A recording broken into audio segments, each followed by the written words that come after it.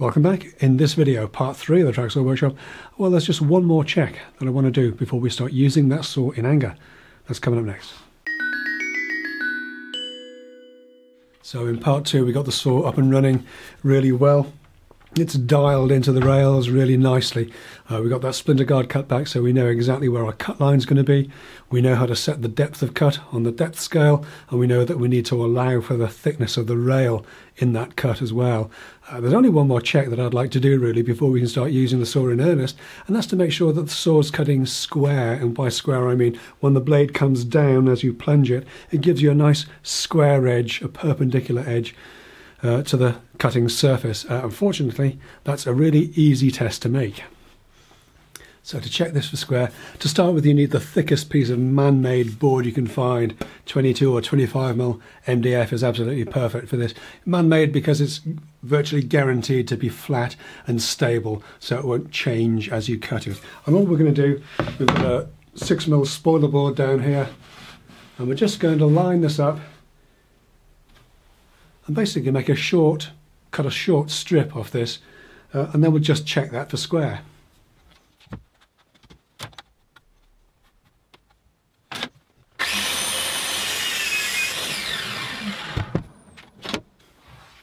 So yeah, I think the dust collection leaves a little bit to be desired on this particular saw. But we've got a nice straight clean cut there. There's two ways you can go on this. You can either use a square and then the traditional way, check it against the light. That looks actually pretty good. Or a really easy way to do it is just to flip this over and butt the two edges together and see how gappy it is, if at all. And that is actually really good.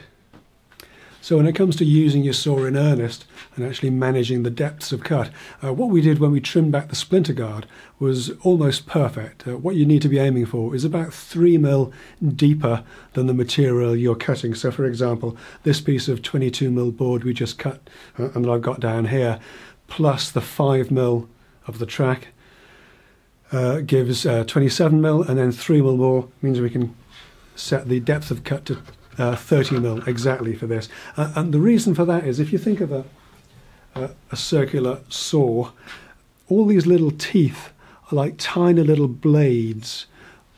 Each one of these is like a tiny little blade, and as they turn they slice through the material, and when it gets to the bottom of the cut, that's the deepest part of the cut, you want those blades to slice through but not actually come out of the material. So you want the blade to be contained within the material, and a 3mm depth of cut over and above the depth of the material and your guide rail is almost perfect for that. Let me show you what I mean. Now I know this sounds like a load of old pony, because that's exactly what I thought when somebody told me about this, but I tried it and you do genuinely get a better cut for this. Look, and just so as we're clear, yes, we are unplugged, thank you very much.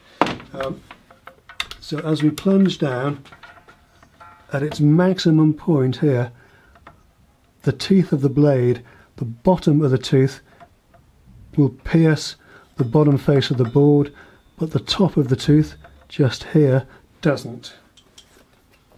So this bit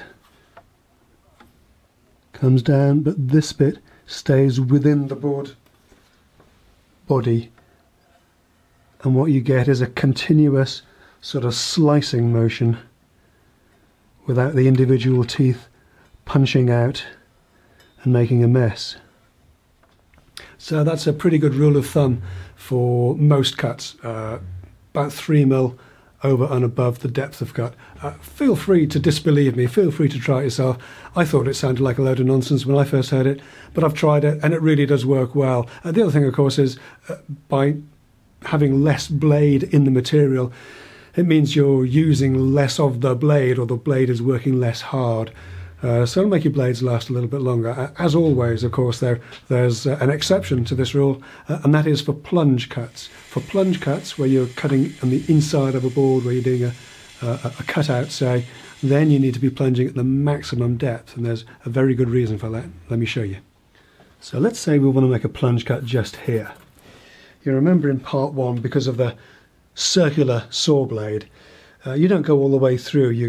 you only get the maximum depth of cut at the center of the blade. So if we were to make this cut at normal depth, just to get through as we were before, this is what we get.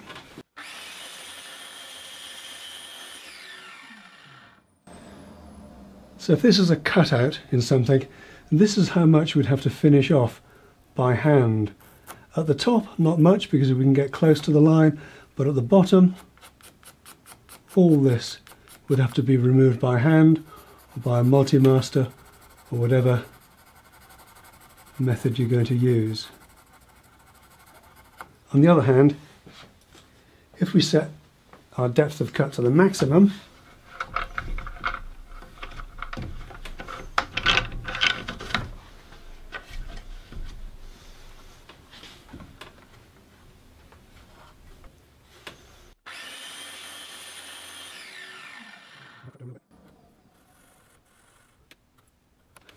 well, that's how much we'd have to remove by hand.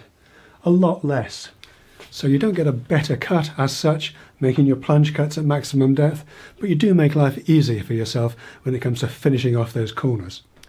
Now when it comes to blade choice, certainly with the blades that are supplied with the tool, at the entry level you're pretty much stuck with a 24 tooth blade. That seems to be what comes with all the sort of entry level tools. As you go higher up the stack and pay more for your tools, you tend to get a 48 tooth blade. Certainly starting from Makita and DeWalt and Festool and Maffel all come with 48 tooth blades, and all the entry level saws that I've seen come with 24 tooth blades. Maybe the tweener saws come with 36 tooth blades, I don't know. Nothing inherently wrong with the 24 tooth blades, a little bit coarse for a fine finish in man-made boards. I mostly swapped to what Festool call a universal blade for the TS55 track saws, and they've got a 28 tooth, that's a 28 tooth blade. So I haven't seen any significant difference between that and the 48 tooth blade in MDF, but if you are using birch ply or maybe a thin veneered board, you'll definitely see a difference, especially on the waste side. Now, I made a couple of cuts earlier on in some birch ply and some thin veneered board, and you can see the difference between the good side and the waste side very clearly. One way around this is to do a scoring cut. I called when we were trimming the splinter guard down, a scoring cut. Scoring cut's just a shallow pass, basically. There are some saws that have a scoring facility built in. This one doesn't, the Festool doesn't.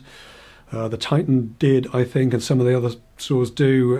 It's basically a preset which lets you cut to a 2 or 3 mil pass, and all that does, it literally scores the timber, it scores the fibres, cuts those clean through, and then you make a second pass without moving the blade at full depth. Now, I've just done a quick scoring cut in some 12 mil birch ply as well, and again you can see the difference quite clearly between the two edges, but it's a much better finish on the waste side. Why is the waste side important? Because you might want that if you've cut a strip of timber off a full sheet, you might be cutting shelves, and the waste of one end becomes the good end of another shelf, so you want a good clean cut on both sides. The other option, of course, is to change the stock blade to something a little bit better, and I've got a 48 tooth blade which I'm going to pop in this saw now, and we'll see if that makes a significant difference.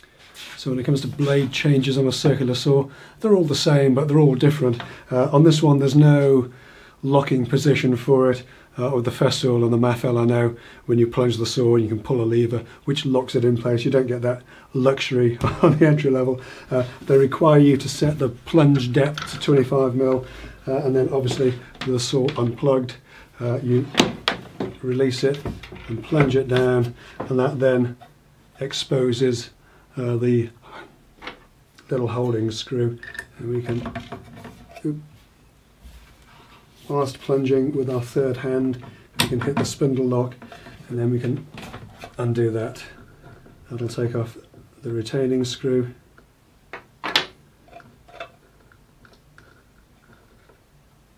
And the flange, and we can just pop the blade out.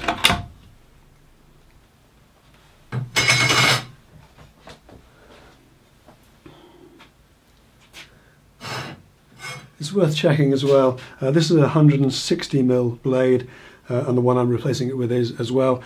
Some of them are 165mm. I think the Makita is, but this is a 160mm 48 tooth blade from Trend. Trend gave me this last year. They sent it to me for trial. I haven't got around to doing anything with it yet, but I think it's a good use of it here today. So once again, the same thing in reverse. You can just fill this in there, like so. Maybe the flange on the other side. Use everything in there. And my third hand gets it up.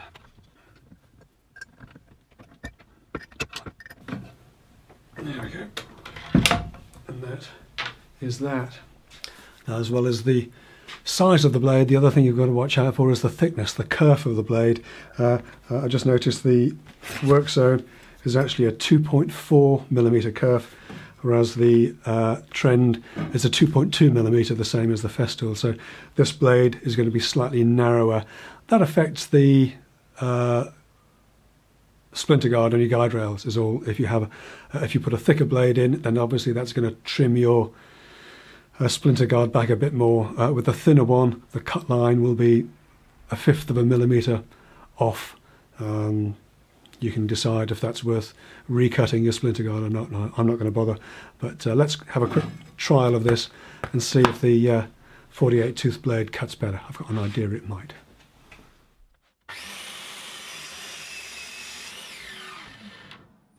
So I've got to confess there's not as much in that as I thought there would be, as I expected there to be, between the 48 tooth and the 24 tooth blade, in a straight cut on the waist side anyway. A bit more splintering, if anything, on the 24 tooth actually.